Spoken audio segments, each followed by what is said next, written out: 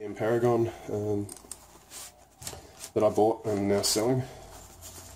I didn't actually buy bats myself, and sometimes it's just to, I've never had a GM, so I really wanted to see what they were like, how they sort of came up once they were prepped. They've got this GN now thing, which basically means the edges are slightly done for you, with a bit of knocking, oiled, facing put on.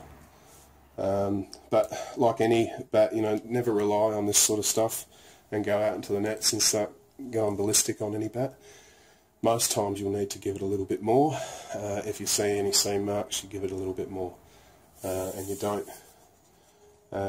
hit too hard until the surface has reached its full performance level, which means it's hard enough to withstand the impact without denting at all.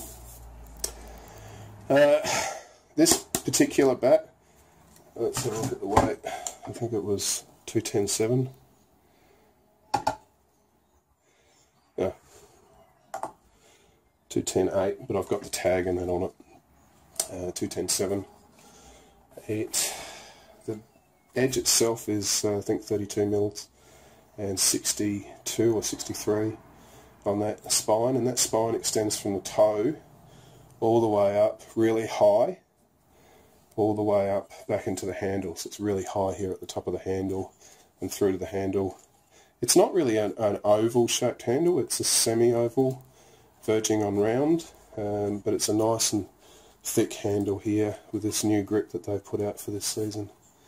This bat replaces the GN Icon, so I hear in other reviews. I think it's a nice shape for an opener or a top order player. This long even edge basically means that you're not going to have any sort of particular area where the performance is concentrated. It just sort of extends from about here all the way up to here, which is really nice if you're an opener. So you can play your drives on your front foot, and anything short that comes at you, you've got plenty of wood to put it away through the gaps.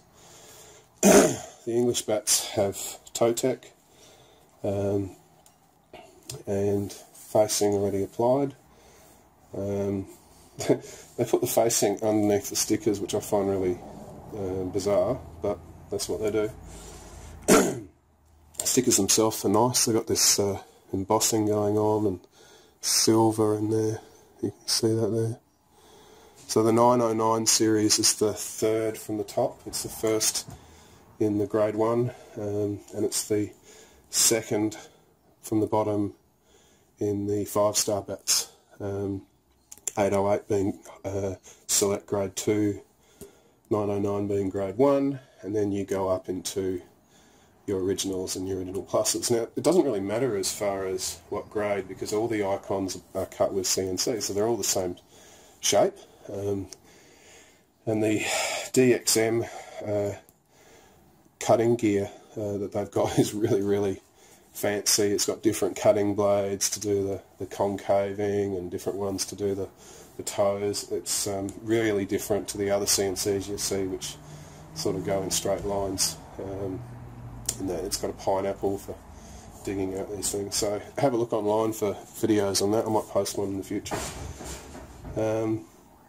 Yeah, overall really impressed with this bat. Firm pressing, which means you only have to do a little bit more, maybe another hour of knocking, before you can start playing her in. Let's have a listen to how she sounds.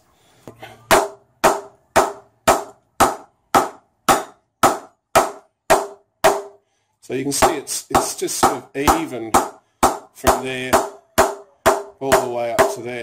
It's still got life in it up top.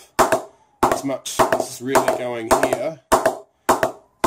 So really good bat. And that's because as far as concaving goes, maybe got 1 or 2 mils taken out. Nothing sort of special. I mean, we'd all love a full bat these days, but the reason they do concaving like that is to balance the bat. So yeah, it's a nice shape. And yeah, if you want this particular bat, PM me. and I'll help you out. I buy bats just to review. Sometimes it's just the thrill of buying a bat. So yeah, thanks very much everyone.